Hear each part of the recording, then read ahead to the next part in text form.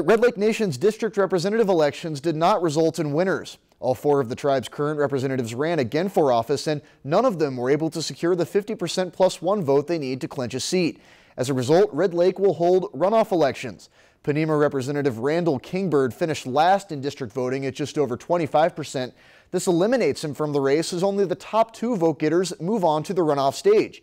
Daniel Johnson and Glenda Martin will fight for Panema, while Alan Pemberton of Redby, Robert Smith of Red Lake, and Richard Barrett Sr. from Little Rock will be challenged in seeking new 4-year terms. The Red Lake Tribal Council will set runoff election dates at their June 14th regular meeting. If you've enjoyed this segment of Lakeland News, please consider making a tax-deductible contribution to Lakeland Public Television.